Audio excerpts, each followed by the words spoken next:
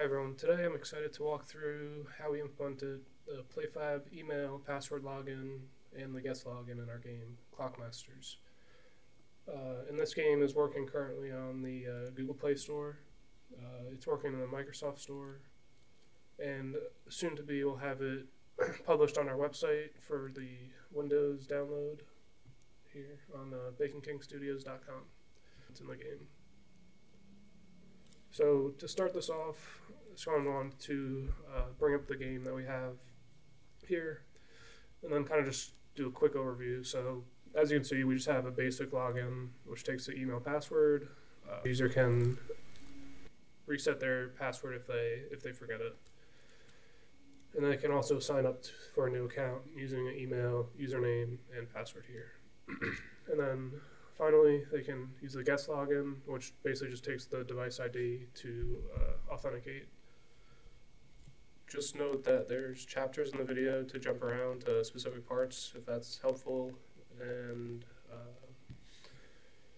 just want to bring up one YouTube channel that I kind of used as a reference when we were building this kind of authentication for our company, Bacon King Studios. So yeah, I'll leave the link in the description, but this 4-part series kind of gave me a good idea, and that's how we were able to kind of get this started.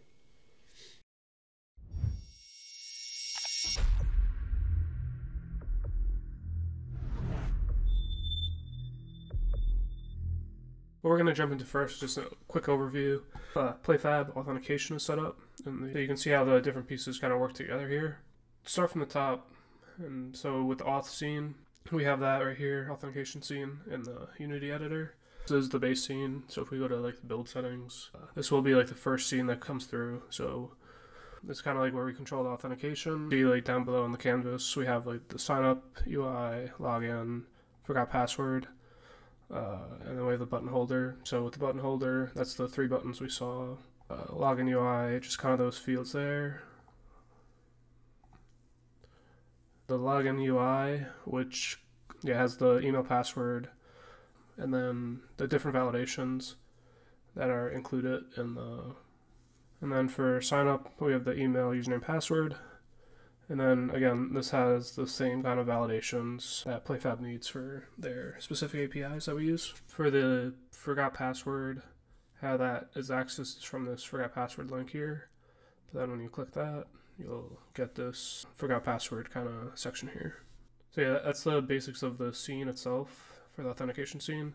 And then the last piece we have is just the user account manager. So yeah, we went over the auth scene and then jumped down to login sign up guest.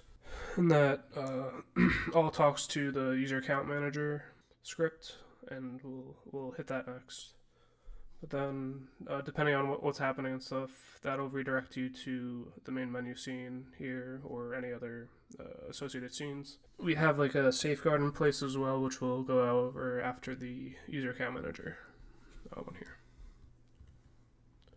So yeah, so the user account manager will come in here, which is a singleton that we instantiate on the authentication scene just to make sure the user's authenticated. And this is kind of a wrapper around the PlayFab API. So yeah, that was the user account manager. The last piece, just in any other scene here.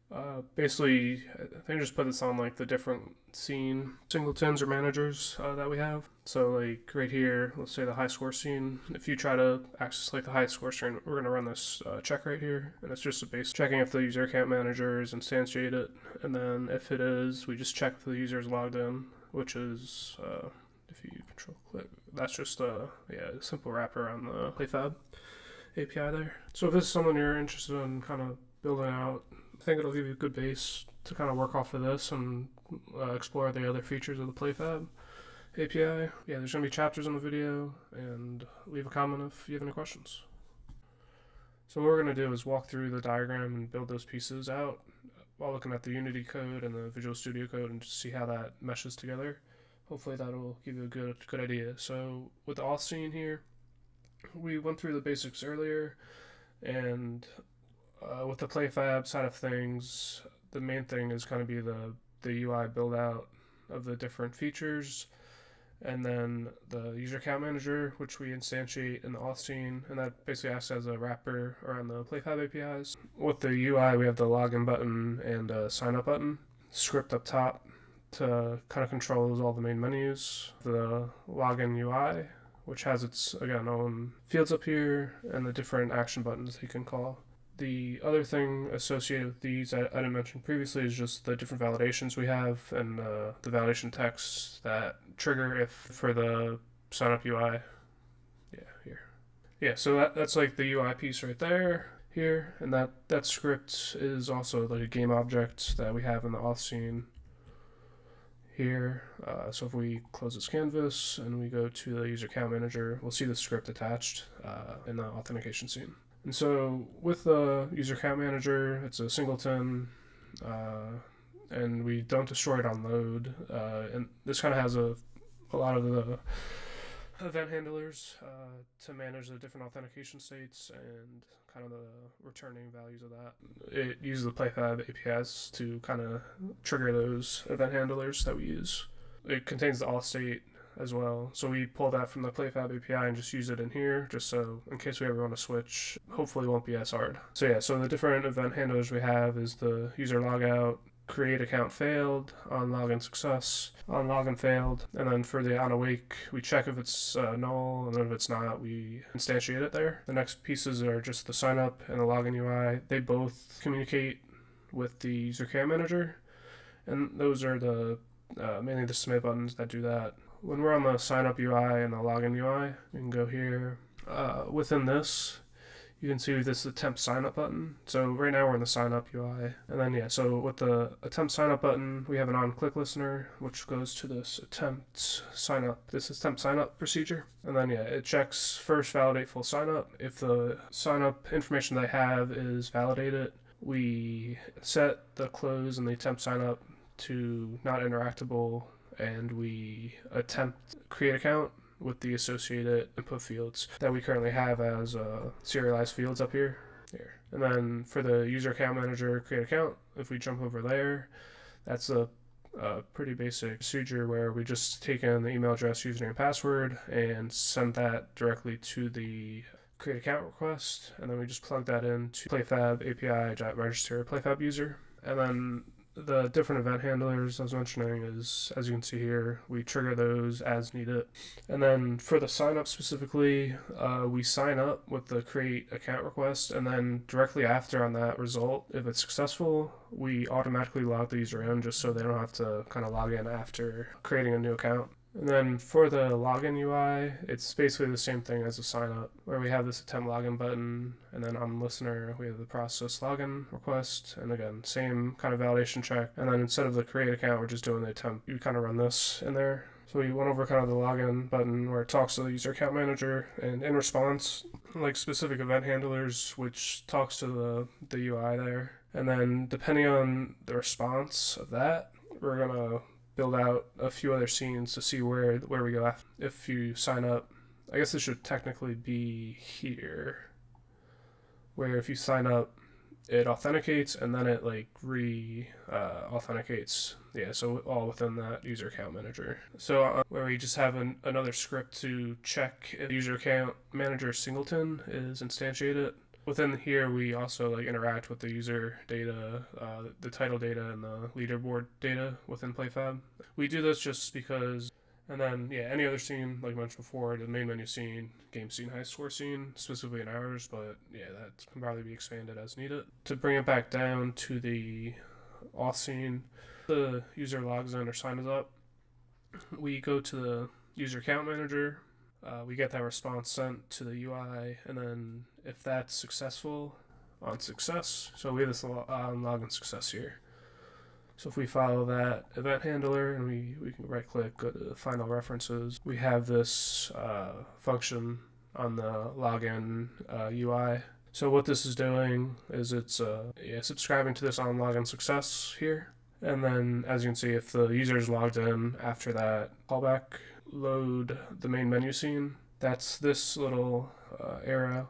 And then with the guest button, it talks to the user account manager, and then that follows this red line back to redirecting to the other scene. given it is successful.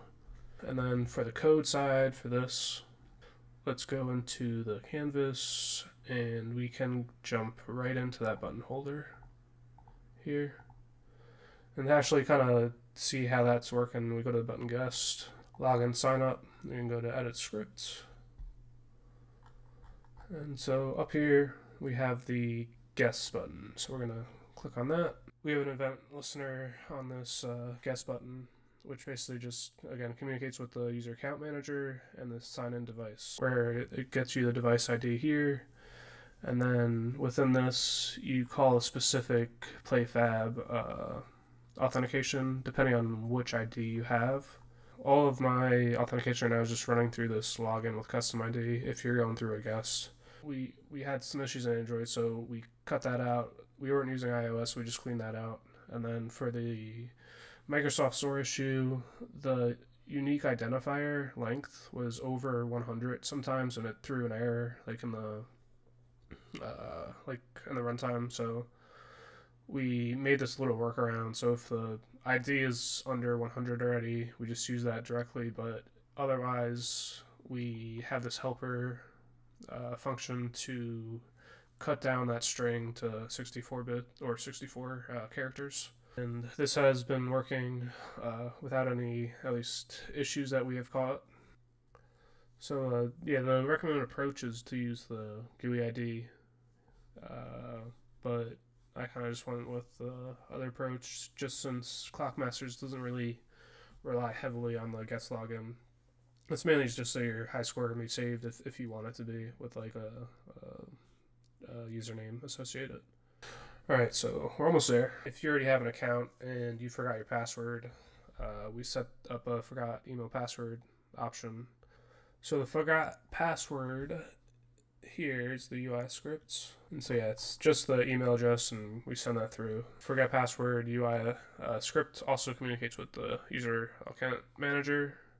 And then that is returned back to the forgot password. And then that comes back, and depending on if it's a failure or not, it sends back like the associated error message from that request, or it just sends you back to the login of this forgot password. We have this OK button, which is used for the processing of the email request. And so if we click into there, we do a validate text change, and if it's valid, go back to the user account manager and do this attempt forgot password email, which again just takes in the email, takes in the title ID of the PlayFab, and then it'll send a email to your account, allow you to reset that. And to actually log out of the application, we have this script here. So this just gets called by when you're actually in a different scene and you want to log out. It's just a basic forgot all credentials call, and then we invoke an associated handler just to make sure that you're redirected back to the authentication scene. Hopefully that gave you an idea of how you can do that on your own game.